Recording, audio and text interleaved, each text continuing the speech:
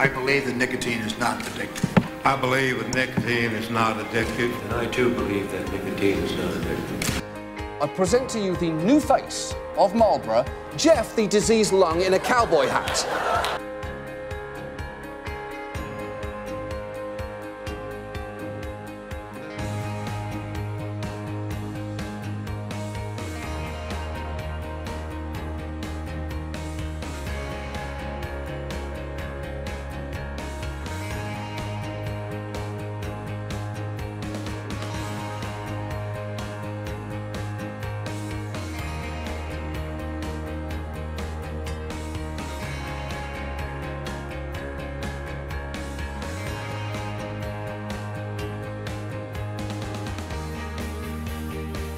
You can't imagine how delighted we are to be here to formally announce a hard-fought settlement proposal with the tobacco companies.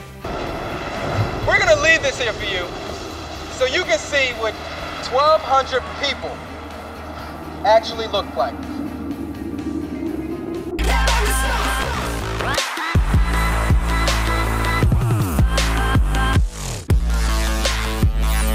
We're about to enact truly historic legislation to protect the public health and to end the tobacco epidemic. And today, despite decades of lobbying and advertising by the tobacco industry, we've passed a law to help protect the next generation of Americans from growing up with a deadly habit that so many of our generation have lived with. This morning from CVS, the national drugstore chain is phasing out the sale of cigarettes. This Knock Tobacco Out of the Park campaign is gaining momentum from coast to coast. We all care about the health of our players, but make no mistake, this is about the health of every one of our children. Here's a big story out of California right now. Starting next month, you'll have to be 21 years old to buy cigarettes in that state.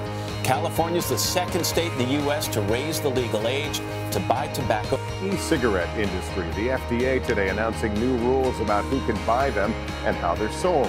All of this to snuff out what the government sees as an alarming increase among the youngest users.